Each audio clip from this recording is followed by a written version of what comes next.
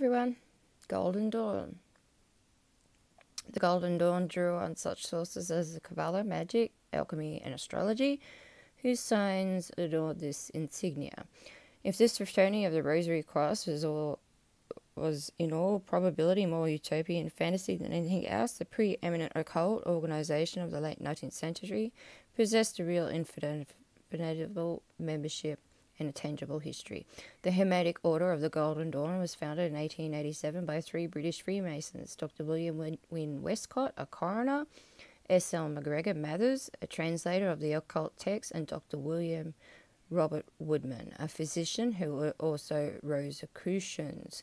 Inevitably, the Golden Dawn owed much to the Masonic and Rosicrucian traditions, but its founders claimed that it was based primarily on a cipher manuscript discovered, according to one account, in a London bookstore. The manuscript, clearly the work of someone familiar with the Kabbalah, alchemy, astrology, and magical theories of the Eliphas Levi, supplied the real outlines of the Golden Dawn. The society's 3 founders, assisted by long-distance communications of a mysterious, probably fictitious, German woman named Verluren Anna Spiegelgel, did the rest.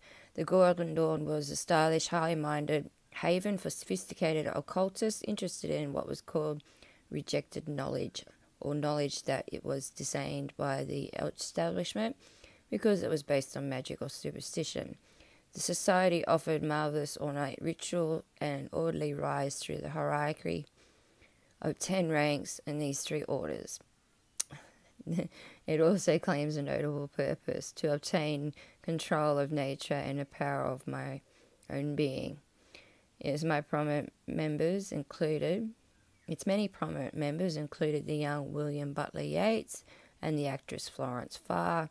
At first, the order prospered sufficiently to open several outposts, including a branch in Paris, headed by the now expatriate Mathers, but the Golden Dawn, quickly founded after less than 15 years, was torn asunder by internal disputes and power struggles. So this one continues on from this one. But here I was reading about the Freemasons, right? And it's got Craig's Ghetto. And it made me think, I wonder if this is where Craigslist comes from.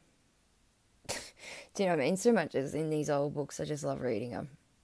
And it goes on about John Dee and all these other ones. So if you're interested in that part of the book, let me know. I'll read it out if you want.